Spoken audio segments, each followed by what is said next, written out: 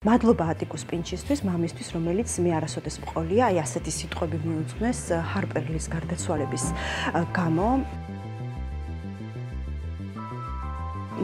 მე ვსაუბრობ ახლა წიგნზე, ნუ მოკლავ ჯაფარას, წიგნი, რომელიც თავის დროზე 40 მილიონი გაიყიდა ეგზემპლარი, ავტორის გარდაცვალების შემდეგ ამდენივე დაემატებოდა ეჭვი მაქვს.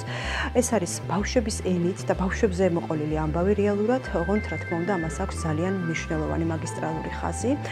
ტიმ რობინსონი, რომელიც გახლავთ თავარი, უბრალოდ გახლავთ ის, ვისაც ასამართლებენ, ეს გახლავთ ჩავკანიანი მამაკაცი, რომელსაც მიუხედავად იმისა, რომ ყავს ვექილი, აი ეს სწორედ ატიკუს პინჩი, და რომელსაც აქვს მტკიცებულებები, მაინც სწორედ იმიტომ, რომ ის ჩავკანიანია, ვერ ახერხებენ სიმართლეში დაარწმუნონ მოსამართლეები და მას ბრალდდება ეს გაუპატიურება, გოგონას გაუპატიურება.